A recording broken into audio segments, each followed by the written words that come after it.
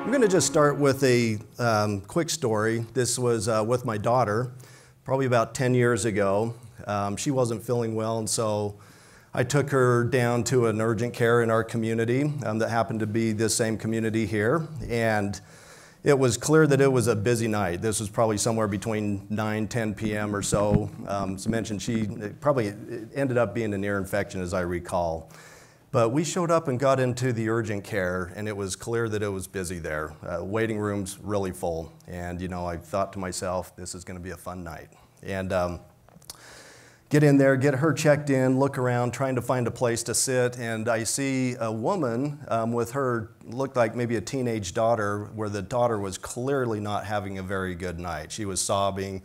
Mom had her arm around her, trying to help console her, wasn't working really well. And we sat next to them, and after a moment, the mom looked over and kind of gave me that glance that only a mom can, that I wish I was anywhere but here tonight. And I, as a father, kind of felt the same way. Any rate, she leaned over and said something that's actually had a pretty profound influence on how I've come to think about our industry in terms of how data, information, and technology should and could be helping to enable it, okay? So she leaned over and just said, "Why is it so hard to get the care that you need?" And she kind of went on and qualified that a little bit to say, "I didn't know if anywhere else was even open tonight, this time of night. I didn't know if I should have taken her to the ER. I didn't know if my insurance is going to help cover this or not. I didn't know how busy it would be here. I don't know how much I'm going to end up paying. I'm not sure that I'm not still going to end up in the ER tonight," okay? And I think we can all empathize with that. We've all kind of been in that same situation, either for ourselves or with a loved one. And I got to tell you that it hit me particularly hard that particular evening because A, I worked for the organization that owned and operated said urgent care. And second of all, I was the leader of our e-business team at the time that in theory was helping to make these kinds of experiences a little bit easier for our patients and for our members of the community. So I kind of took that as a call to action. And I've got to tell you, from that time, I made a personal commitment to myself that I was going to do everything in my power to help not only the organization I worked for, but as an industry, to help us figure out what we can do so that we can start to come up to parity with other service industries that have got this a lot more figured out. And what is it we're talking about? It's really this digital enablement and interaction type of a model that we see everywhere else in our lives, but we are still kind of struggling with here in healthcare. So with that, what I'd like to do is just take just a little bit of time, because I think we kind of understand the state of digital, mobile, et cetera. I think we inherently understand, with us working in healthcare, that we are lagging. So I'm not going to spend a lot of time talking about that, okay? Instead, I want to talk about maybe some of the reasons why we're lagging and what it is that we can do to get a little bit more crisp on what we could be doing as we go forward to help enable each of our organizations to be ready for this big digital barrage that is coming to our industry. We're starting to fill it a little bit, but this is something that has completely disrupted virtually every other service-oriented industry.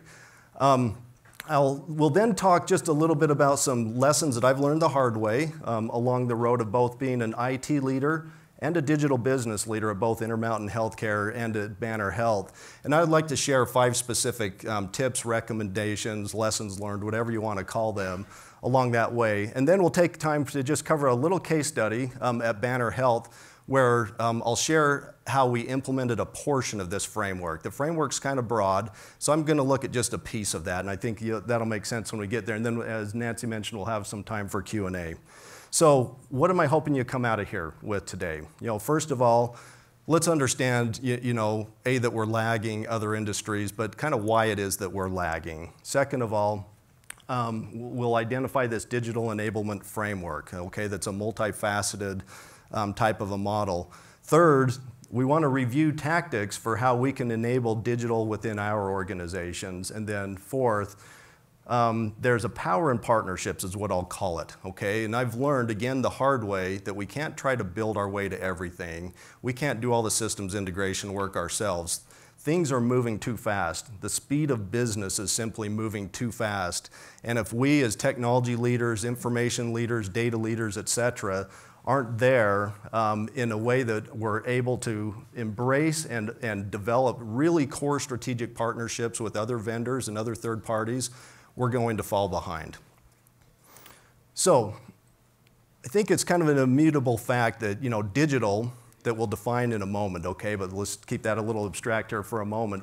In a lot of ways is kind of like gravity. It's literally just permeates virtually every aspect of our life at this point. And I took, in preparation for, this presentation, decided to look at, these are all of the apps that I interact with either on a daily or at a minimum, at least a weekly basis, okay? Apple Screen Time, that new function kind of helped me put this together, by the way. And as you kind of look across these brands, something dawned on me.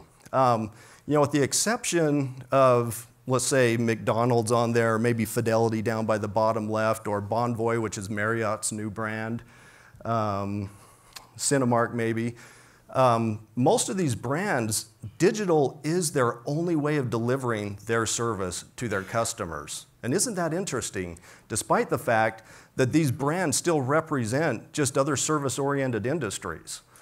But some of these brands, like Delta and like Marriott and like McDonald's, far predate the digital age and had business models way before that. And yet they have figured out how to transform themselves to the point where Ryan Smith is using their app to interact with them and do a lot of self-service, which I find way more convenient, incidentally, and way more efficient, and a lot of times far more cost-effective than interacting with their traditional service and support models. I'd like to think you're all in the same boat as me. So the bar has really been set by these other service industries, whether we're talking about hospitality or financial services or transportation. Maybe it's retail, maybe it's the food service, it could be gaming, whatever the case. Everybody has disrupted themselves. And as part of this, we've seen a lot of consolidation in these other industries, and there's winners and there's losers. And a lot of that is by result of these highly disruptive, highly innovative, digitization aspects of where these organizations and where these industries are going. And, we won't spend a lot of time here, but our industry is a little different. A lot of times, we'll commiserate with one another saying, well, we're different than every other industry. We're a lot more complex. Truth of the matter, we are more complex. But we still tend to kind of think of things in terms of how we reach out to healthcare consumers, to patients, and to members digitally in terms of probably an EMR, vended portal, or their app, okay, that still tends to fairly be branded by them. There might be standalone apps that our organizations also offer consumers to do things like maybe specific, prescription refill kinds of things, or some kind of wellness type thing that, again, we as organizations buy them from some vendor and just put them out on the app stores and ask our patients and consumers to go out and download those and interact with us. Well, that would be pretty akin in this day and age if your bank offered, a separate app for looking up checking and savings accounts, and a separate app, for investment stuff, and a separate app for your mortgage. You would clearly be going to a different bank if that was the case. And so, in a lot of cases, these, some of these other service-oriented industries are a good 10 years ahead of realistically where we are and where we need to be. So I'm going to turn the time over to Matt for just a moment for our first poll question. Thanks, Ryan. Question 1. On a scale of 1 to 5, how would you rate your organization's effectiveness in meeting consumer expectations for digital interactions? Take a few seconds to put in your votes, where 1 is not at all effective and 5 is extremely effective. Let's take a look at what's coming in. And looks like the majority of people are saying 2, somewhat effective. What do you think of that, Ryan? Okay, interesting. So I did a webinar a few weeks ago on the same topic, and pretty similar results. So the one thing here that's not a surprise at all is that a lot of us feel like, we're just marginally scratching the surface here, and I get that, and there's a lot of reasons for that. I am really pleased to see, though, that that extremely effective is starting to raise. I think in the webinar I did is around 10% of the organizations felt that they're doing a really good job there. And so there are clearly bastions out there, beacons of light, of organizations that have gotten it. And quite frankly, they didn't just get it yesterday. They probably got it 5, 10 years ago and started a pretty concerted path to getting there. So thank you. Appreciate that, Matt. And one thing that's pretty clear, transformation's one of those big buzzwords these days in most of our organizations. And what I'm showing here, these are 4 examples of how organizations a lot of times think about or put in transformation buckets, the type of initiatives or strategic themes they're trying to pursue. And these ones here are representative of what we had at Banner Health, at least of a year ago or so when I left. So engaging healthcare consumers, enabling care teams, improving clinical and operational outcomes, and growing the organization. Each of us, as corporate service leaders at Banner Health, as well as facility C-suite, operational leaders, needed to figure out how we would align, to these strategic themes and help, in essence, to enable in our own way what the company was trying to reinvent itself as. And so, along with my IT leaders and our digital business leaders, here's what we came up with. Things like, well, as it relates to engaging healthcare consumers, we'll provide an engaging self-service experience, giving consumers full access to the necessary data and services to promote health, wellness, healing, et cetera. And you can kind of read across there in the ways that we said, here's how we're going to try to connect to these different strategic themes and vision of the company. But to do that, it really takes a new approach to how we think about investing in technology.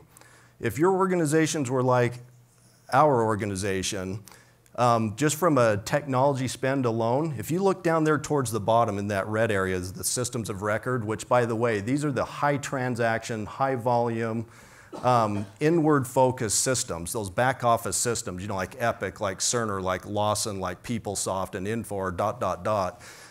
that keep the business humming from a digitization perspective. That probably accounts in many of your organizations for 90+% of your overall technology spend. And then we're just playing around the edges with things that would really make a big differentiated experience for, again, consumers out in the community, your patients, your members, et cetera. And so we started to take a decidedly different approach to where we wanted to start as kind of a 5-year goal to say, here's where we want our spend to be. We want to try to ratchet down those systems of record to about 65% of our spend. Well, how do you do that when it's already, say, high 80s, 90+%? Because you can't just start turning off systems, obviously. So that's part of the framework we'll talk about, is how do we save money down in these lower areas? How do we get to higher levels of integration that allow us now to begin to invest as a C-suite team, as board of directors, in making decisions on enabling these systems of differentiation, and then ultimately having, at the tip of that iceberg, systems of innovation. Now, if you'll notice the relative investment life cycles of each of these, down there at the bottom, we're talking 10 to 15 to 20-year major capital investments, and we all know that. Anybody that's gone recently, through a major EHR implementation, et cetera. These are big, multi-decade kinds of investments. But these systems of differentiation, these tend to be SaaS delivered, more subscription-based, OpEx kind of models that their life cycles are probably more in the 3 to 5 year time frame. And then these systems of innovation up at the top, now we're talking about 6 to 12 to 24-month life cycles. These are fail fast, learn fast, implement fast kinds of things. This could be a mobile app. This could be, some kind of, voice integration thing. This could be a chat bot. This could be augmented reality, something or another. And you see what sticks, and we leverage those things. But like an app, obviously, if you're not constantly refreshing that, it becomes irrelevant very, very quickly. So this was an approach that we took with an overall distinct that we are going to buy versus build whenever we can. And we're going to start putting a lot more of the onus back on these handful of fewer strategic vendor partners to figure out system integration work amongst themselves so that our teams don't have to do all that, so that we can start working up the food chain a little bit more and working on more interesting things. So kind of put another way, here's what the digital enablement framework kind of looks like. If you look down there at the bottom, you've got your infrastructure, you've got your systems of record there in the center bottom, you've got all of these data sources coming in. Now what it is we start making really conscientious choices and decisions around these systems of differentiation and innovation up at the top by getting a data system in place for being able to really aggregate and doing meaningful things with data. As you can see sort of pointing out there to the right, running your BI, your analytics, et cetera. But as importantly, to be a foundational data layer for supporting this digital process layer up above it. And these digital process layers can have direct ties both to the data, but also to a lot of workflow, whether clinical, billing, rev cycle, et cetera, even back into contact agents and things like that, back into those line of business systems, but completely abstracting that experience to those end users that we express through this application interface layer up at the top, if that makes sense. So what this allows us to start doing is to really start to control our own destiny in terms of how we use those behind the scenes abstracted systems and data that, by the way, aren't architected for direct consumer interaction with them, right? That would put way too much load on those systems, et cetera. So we have to have ways to abstract that out. So how does this kind of play out in the real world? Well, let me just show a quick example at Banner Health. So the Banner Health app here that was released, I want to say about maybe a year ago, which was really its first foray into a fully integrated consumer digital type of an experience, so that consumers can come into this type of an app and with single clicks can do some really interesting things. And back to the story that I started with, now imagine, if you could rewind 10 years back, this poor mom, with her teenage daughter, what if she could have talked to a nurse with one click of a button and said, here's what my daughter's feeling? What if she, at her fingertips, had access to what is the nearest urgent care, is it open, and what are their available times? What if she could just click on one of those like you can do here and immediately be in a virtual, get yourself in line virtually before you even leave your home so that you're not spending as much time sitting in a busy wait room?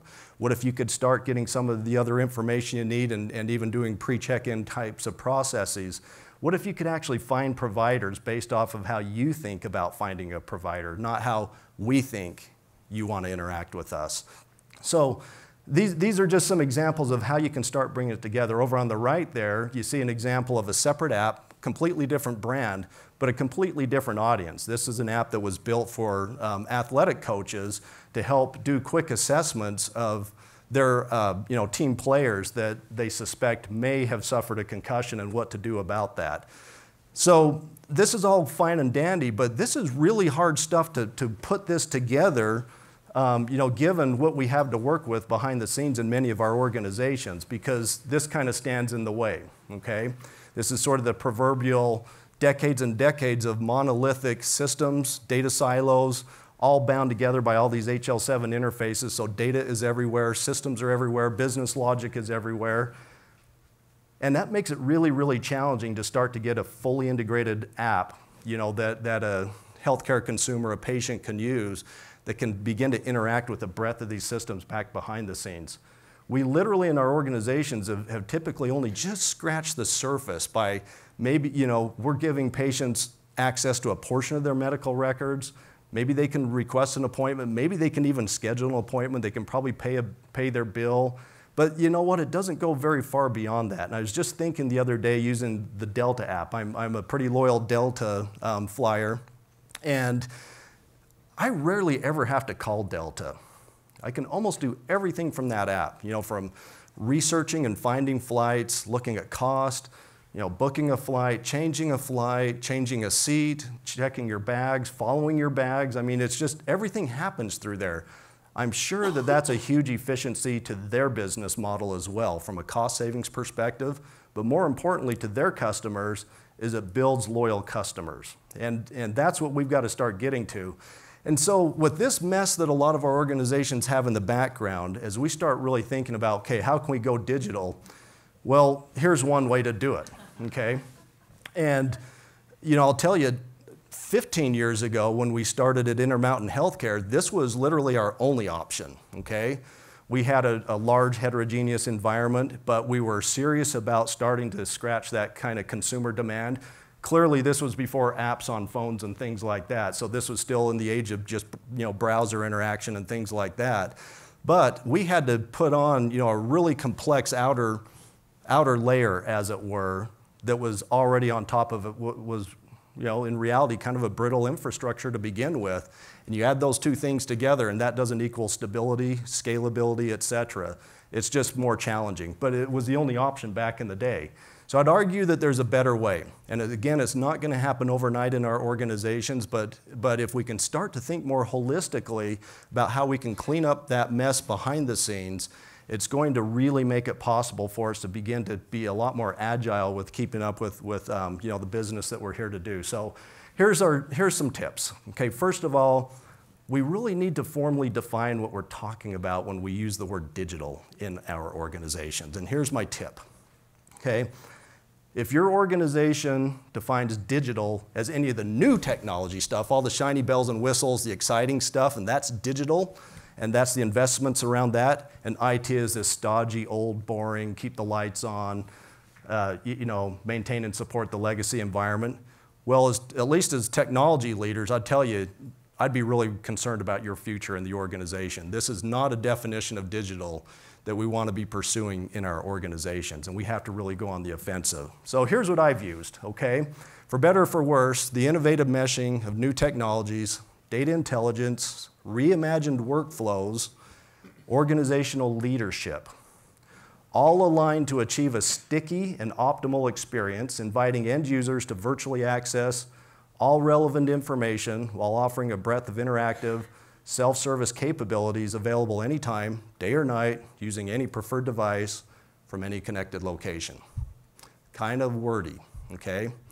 But I used a version of this definition at Intermountain Healthcare and further refined it at Banner Health, and I'll tell you what, even though it's a little bit long, it actually just ends up being succinct enough and stated in such a way that even non-technical folk can kind of get their arms and heads around and say, I think I get that. I understand where we're coming from. And so, you know, your mileage may vary, but the important part is, let's define what digital means, because you know what? It's a major buzzword still. And if I pulled each one of you aside and said, what's your definition of digital? We'd probably have that many definitions of digital, as we do have people in here to an extent. So we really do need to get crisp around what we're talking about. And by the way, even though I'm kind of talking more about that direct-to-consumer digital model in today's presentation, this definition spans audiences. So this is equally effective whether we're talking about an internal provider audience, an affiliated provider audience, your own workforce or team member audience, et cetera. This isn't unique to just consumers out there. Second of all, develop strategic guiding principles for enabling digital. As I mentioned, you don't move from a mess like I showed on that chart, you know, with all the spaghetti heterogeneity, to moving to something that's far more streamlined overnight. In most cases, with a really concerted effort, we're looking at 5+ years, in reality 5 to 10 years, to really get our, you know, back-end technology in such a state that it can really truly enable what's going on digitally in a really much simpler way. And so I laid out some guiding principles that I thought were really important that would help to dictate and drive virtually every technology decision that we're making. And that if we could kind of subscribe to these kinds of, I'll call them North Star guiding principles through our procurement processes and our build versus buy decisions, should we bring in vendor X or vendor Y, ... that if we would follow these things, it would systematically help us keep inching forward towards having, you know, an infrastructure and a technology base that could really support where we're trying to go in the future. Now, you may not agree with every one of these, but I feel pretty strong about all of these, okay? So let's move to you know, our second poll question here. And Matt, turn it back over to you. Thanks, Ryan. So again, this is session 26 and question number 2. If you haven't already gotten in your votes, please take a second to do so now. Question is, on a scale of 1 to 5, how well is your IT infrastructure, systems, data, and technology architecture positioned for enabling full digital capabilities in the short to mid-term future? That is in the next 12 to 36 months. Your options are from 1, not at all positioned, to 5, well positioned. And let's go ahead and start to look at what's coming in. It looks like the majority of people in the room are going with 2, somewhat positioned, though we do have quite a few who are also saying 4, moderately positioned. Love to see that. Okay.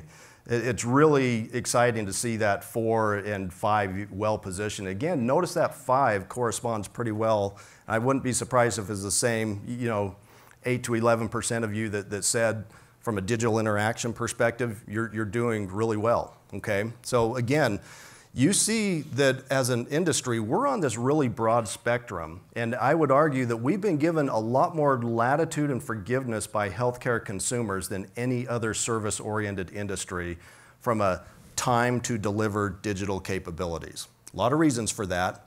But I think as we all understand, as we're moving more to value-based care, as we're moving to high deductible health plans, and that first dollar spend is coming out of your pocket now instead of your employers or the government's, it's getting a lot more imperative to understand that healthcare consumers have choice. And once they have choice, it's a lot easier for them to start deciding to go wherever they want to go for care.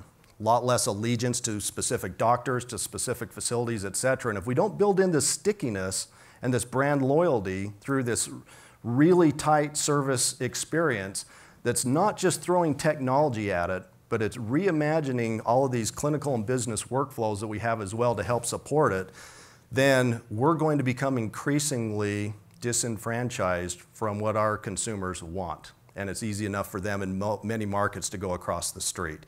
Now we can hedge that for the time being to some extent, with commercial payer contracts and a lot of other arrangements, but I think we all see, where this is heading. Okay, so next, let's talk about number 3, which is positioning around portfolios. So I have this model that I like to divide technology basically into 10 portfolio areas. And the point here is not just to drop them into buckets, but it's to get laser focused around the strategic roadmaps for each of these areas and the intersection between each of these portfolios and how we govern them so that they are moving and being managed strategically towards an end goal, okay? And it's not just adding more and more and spending more and more, et cetera. It's being really concise and driven about these. And a few of these, clinical suite, revenue cycle suite, business admin suite like ERP, we all kind of understand and already manage those like portfolios today, but what are we doing around data management and analytics? Is that just a bolt-on, to a bunch of other systems we already have with sort of a loosey-goosey strategy, even with governance, et cetera? Or is that something, that we're really treating like a strategic business asset and managing it as such? And I'd argue we need to do the same thing around a consumer digital suite. We have to be really calculated about how we're approaching this.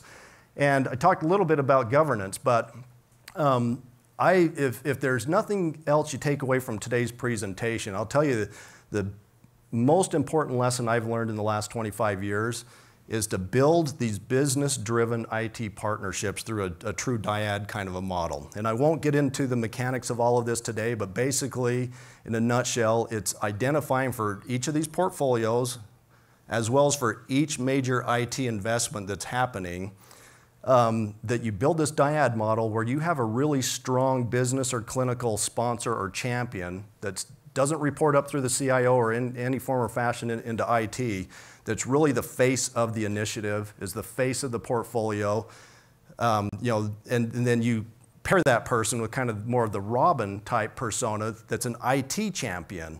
And the IT champion may be doing the bulk of the work behind the scenes and has 100% of the budget. But the point being is you get this partnership going and you get it going strong to co-chair governance committees and things like that. Now you've got 2 people sitting there at the executive team level. You have 2 people sitting there at board meetings saying the same thing of what we need to do. And it's pretty interesting what that changes from an investment paradigm when it's not just the technology leader saying we need to do X, Y, and Z, and it feels disconnected from what the business is trying to do. Next, let me just share a quick thing around developing an analogy. What does that mean? Well, a few years ago, I was preparing for a big board meeting presentation around this digital enablement framework, and the CEO asked me to meet with one of our board members first and to kind of run the presentation past him and get any feedback. And he gave me some feedback saying you need to kind of boil it down, come up with an analogy or some way just to make it simpler. And so I came up with this analogy around a solar system, okay? So here's kind of what it looks like. Around each of these 10 portfolio areas, the thought was, let's select a core IT partner, okay, that becomes kind of the sun, the center of the solar system that everything else kind of revolves around. And what we want to do here is develop this really strategic partnership with a vendor that has a fully integrated platform that hopefully is also a modern, open, scalable platform, okay? But sometimes that is just that, it's a hope, okay? But in theory, that player would be able to offer 60 to 80% of all of the capabilities, business or clinical capabilities that the business needs out of that particular IT suite or portfolio. Second of all, we then identify secondary IT partners that are basically certified integrated partners of that core vendor partner. So in our case at Banner, the sun for our clinical application suite was Cerner, okay? These secondary, Saturn, Jupiter, whatever, Earth, would be companies or organizations like Nuance and 3M's coding products, et cetera, that had a very tight integration with Cerner products so that our team didn't have to do all of the duct work, basically, and all the plumbing. And then recognize that even with the secondary IT partners, you still only end up with maybe somewhere in the 90% needed capability for that portfolio. So then and only then do we have a handful of non-strategic HL7 interfaced other vendors to fill some gaps, okay? And what do we do with everything else? What do we do with the other 20, 30, 40 vendors and apps that we have out there that are currently in that portfolio? We get rid of them, okay? And there's a lot of change management associated with that. But when we talk about how do we get from 90% of our spend in those systems of record down to 65%, this is how you do it, okay? So here's what it looks like when you extrapolate out across, all 10 primary IT portfolios. Again, some of these portfolios can clearly be from the same vendor, like revenue cycle and clinical apps in this day and age. However, I'd argue you probably want to still govern them fairly separately, if that makes sense. We've talked a little bit about strategic vendors. Basically, bottom line here is when we're talking about a strategic vendor, we're not talking about the standard vendor-client relationship, where we're trying to exact a pound of flesh out of them from pricing concessions and they're trying to just charge us more and more. In fact, we're not even talking that next level up at just a supplier client where maybe there's some shared cost goals, things like that. We're talking about true partnership where they've got our back, we've got their back, we're in it for the long haul. One test of the relationship is how often as an actual metric do we have to pull the contract off the shelf each year and go back and look at what the contract says. If that's one or more, we're probably failing from a strategic partnership perspective. There's some risks in putting all your eggs in one basket. Taking this type of approach, for example, you've got more eggs and fewer baskets. We've got a greater reliance on partners. It can have some impact to your existing job roles, et cetera, as you're doing less of that plumbing work and let your folks kind of free up more for I think, doing more meaningful work, et cetera. There can be a lot of change management involved, with vendor change outs and things like that. But at the end of the day, this is generally a really good problem to have, okay, to take this more integrated approach. So how do we apply the model? I'm just going to look at one area. So if you think about those 10 portfolios, I mentioned enterprise data and analytics as a suite, okay? We won't have time to cover all 10 models, all 10 portfolios, obviously, but let me just share a little bit about how we have tried to approach this at Banner Health. And it has its own fits and struggles, okay? As C-suite leaders change in and change out and things like that, it's hard to have all the same continuity. But in essence, we're talking about this level here, kind of this data, this data system layer. And as I mentioned before, that's driving both, your analytics, your improvement and things like that a lot of us have tended to think about this area, but it's also a really fundamental piece going into the future for driving that upstream digital enablement as well. So at Banner Health, one thing that we introduced early was this healthcare analytics adoption model. It's actually a prior version to this when it was still just 8 levels. But we positioned this as sort of the vision of where we were trying to go, also using it as a measuring stick that we could use year over year to say, how are we doing progress-wise? How are we doing down at these bottom layers? How are we doing up towards the top layers? How do these upper layers expand out from just clinical improvements to also things like financial and other operational or patient experience improvements to boot? We wanted it all be in there. Then, back to the solar system analogy, we looked at, we want to build this on a strong governance kind of a foundation. And as we were kind of defining what would our ideal strategic vendor partner kind of look like, well, ideally, and I'm using that word generously, okay, because again, no one vendor can do it all, right? But can we get in that 60 to 80% level that we talked about that could, 60, 80% ingest any type or source of data that we need to be able to use? Comprehensive data management around that, to be able to run machine learning algorithms against this, can support NLP, can curate, can do all the things that ideally would be able to do. Can we publish it into any modality that we need to publish insights?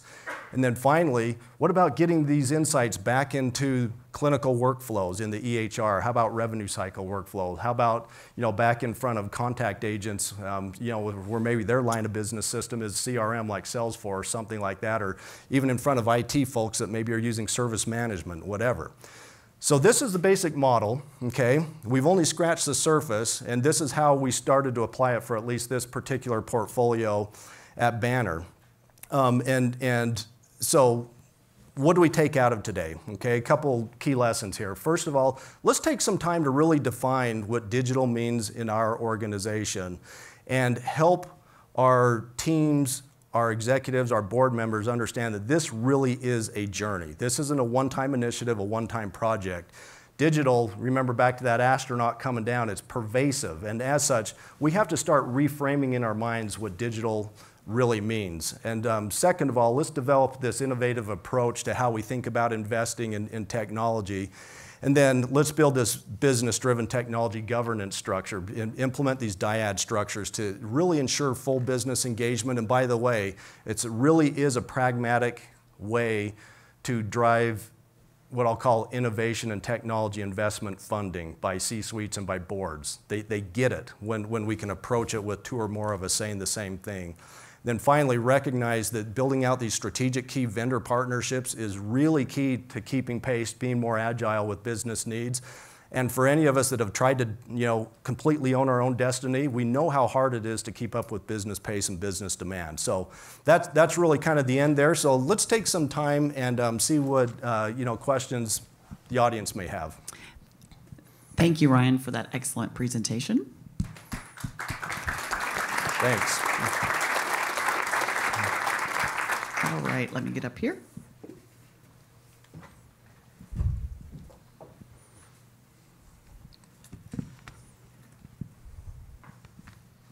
Okay, so the first question that pops up with the highest number of votes is, going back to the technology investment framework, the triangle, what is the healthy budget split between the 3 layers? Okay, well, as you saw, the percentages we were trying to go after a Banner, you could see those. Now, again, your organizations, based off your own appetites, are going to probably tweak those numbers somewhat. And by the way, that was more of a final destination vision for where Banner was trying to go. So what I would recommend is that you look at it more in terms of, probably 1 year, 3 year, 5 year, working with your CFO and others around how can we start to dial those in. One thing that's really important though, I'd say despite, that proverbial putting lipstick on the pig, I would strongly suggest making a business pitch to go after some of those systems of innovation at the very top of the pyramid sooner than later, just to start getting rolling up your sleeves, starting to get some experience of having a real digital user experience person or team ideally, having some mobile development skills, whether that's in-house or outsourced, whatever the case may be, and trying to do some interesting things and go after something really small, like maybe Banner did around urgent care. Okay, don't try to boil the ocean, but apply it to something that will be meaningful, and you've got to put yourself in your consumers and in your patients' shoes in terms of what are their biggest pain points, how do we understand what those are, and is there something we can do to begin to tackle those? Because if you try to bite it all off, it's huge amounts of investment that's just not going to pan out. We have to kind of take baby steps towards this. Thank you. What first steps can a federally qualified health center with limited time, resources, money, where most employees wear multiple hats and are already overburdened, do to move from its basic archaic system to an app similar to Banner Health? Great question. And great questions oftentimes don't have a succinct answer. What I'm telling you, what I've shown you today takes a lot of investment, okay? Like my wife always tells me, and I'm still trying to understand this, you got to spend a little to save a lot. And she's really good at that, okay? But I don't always see the savings. But at any rate, we've got to figure out a way to do this. So if you're a smaller organization, like the being asked in the question, we've got to look at partnerships, number one. Probably more leaning on our vendors, to help us with this. And we may still fall a bit short of the vision, okay, of having something that's fully integrated at the end of the day. Because again, I found that these are some pretty intense and both capital and OpEx heavy investments to move. Now Banner's like an $8 billion net patient revenue kind of an organization.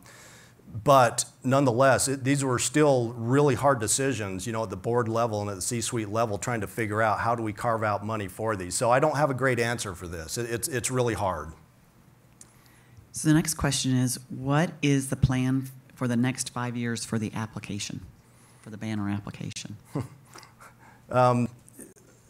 Yeah, so Banner, we actually hired Intermountain's digital business officer away, and not directly from Intermountain. He had another gig in between there, but he's really in a lot of ways kind of running now with this vision, and so they're going to continue to stay very focused up at these systems of innovation level. Okay, and at the same time, they're really working closely in concert and harmony with the marketing department. Really taking a lot of times to build out customer journey maps, and they're really, really cool. So they're looking at key customer pain points, that evolve around access kinds of issues like how do I get an appointment, okay, at primary care, at specialty. How do I find a location? How do I understand and pay for my bill, et cetera? And so there's all these journey maps that are defined that again, have really strong linkage back into operational areas. Because one thing I can tell you that we learned really the hard way at both Intermountain and at Banner, if you don't involve operational leaders in this process that own the outcomes for those current workflows, whether they're revenue cycle, things around scheduling, billing, registration, et cetera, or on the ambulatory side, around throughput in our clinics, whatever the case may be, the initiative is going to fall flat on its face. We have to have that level of involvement. We can't, again, just do this all through technology.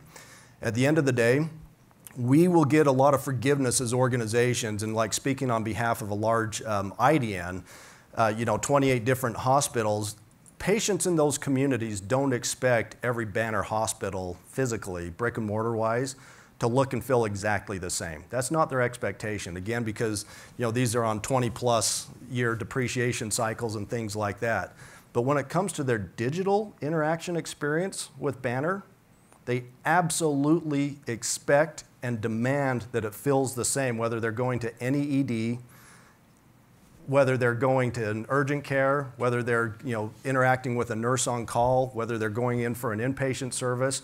From a digital interaction perspective, they don't want to have that Banner University Medical Center experience digitally feel any different than a Banner Gateway experience, any different from Banner Camelback Urgent Care. It's all got to be the same. And so that means a lot of coordination and correlation with operational leaders across these different functions to figure out how do they make their operational workflows align with what the consumer experience is expecting digitally. So we got to go way beyond putting the, the lipstick on the pig. I hope that answers the question, so Banner's going to just keep innovating towards having this one banner digital kind of a model, at the end of the day. That's really what I think they're striving hard to go after. Looking for ways, again, think of it in terms of like how, a Delta app or McDonald's or anybody else. How can they put, digital technologies forward that both help meet what the consumer or the customer is really looking for at the same time that they're really dramatically transforming their own operations from an improvement efficiency perspective. We do it right, we win in both cases, okay, which is really, really key to digital efforts. Thank you. Can you talk more about governance above the dyad level? Sure, yeah. Okay, so we weren't perfect at this at Banner Health, but most of these portfolios at this point, in essence, kind of have a dyad partnership. So if we think in terms of the clinical dyad, in this case, initially it was me back in the day when I first started there in end of 2013, and we had literally 12 different electronic medical record systems, from probably a dozen different EMR vendors. And we had this vision of again, core integrated partner, right? A lot of reasons for that, bringing data together, bringing workflows together, bringing clinical decision support together, ...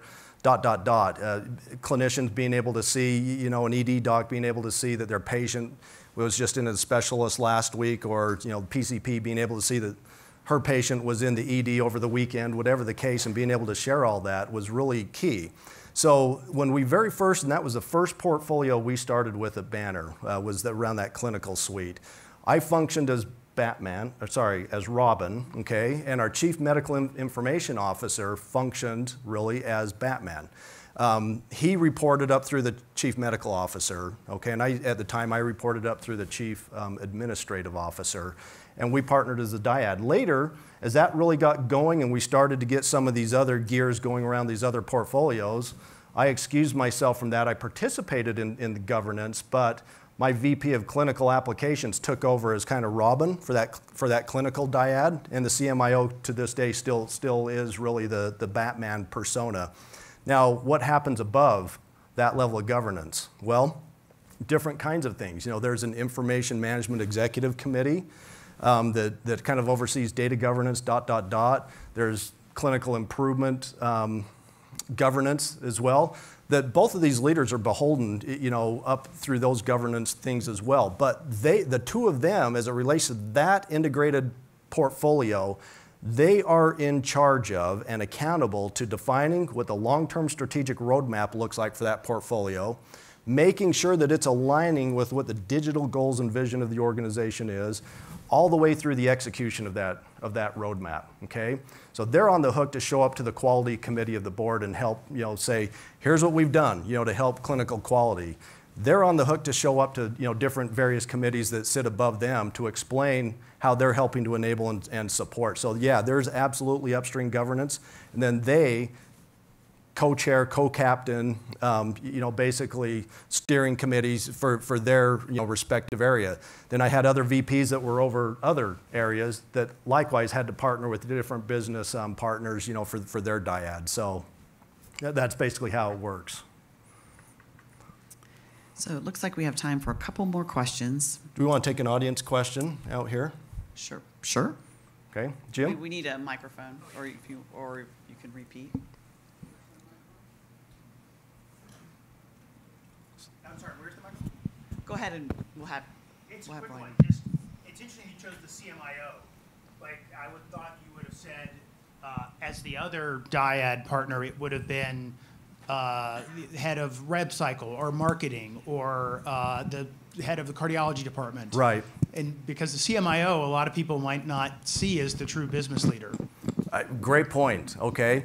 This was probably because his boss made it so. Oh, okay. Okay, so our chief physician executive, basically said, Dr. Holland, you're going to be the one that, that's going to do that. And then but again, we had different executive kind of committees and things like that that he and I were very much plugged into to kind of help keep things moving. But oftentimes it is a C-suite member that absolutely is that Batman persona, absolutely. In the case of the digital, the digital consumer suite, Chief Marketing Officer herself, and I was the other partner for that. So it totally just depends on what the needs are. Was there another follow-up question for that one? I thought I saw somebody else's hand raised. Okay. Oh, it looks like one right out here. Okay. Can we get a mic? There we go. Thank you. So I just had a quick question on the app experience because I thought that was really fascinating how it's so different from banks and travel and everything else. Do you think the biggest barrier to getting that experience improved, is it consumers not using healthcare apps? Is it the vendors not collaborating for the apps? Or is it hospitals not taking the initiative? Where is the weakest link? Or the Gosh, okay, so yes, yes, and yes. I think all three of those are the weakest link, right? But what we have not demonstrated in our industry very well yet are the healthcare organizations taking ownership and responsibility for their patients' experience digitally, okay? We have absolutely been content to say, Epic MyChart.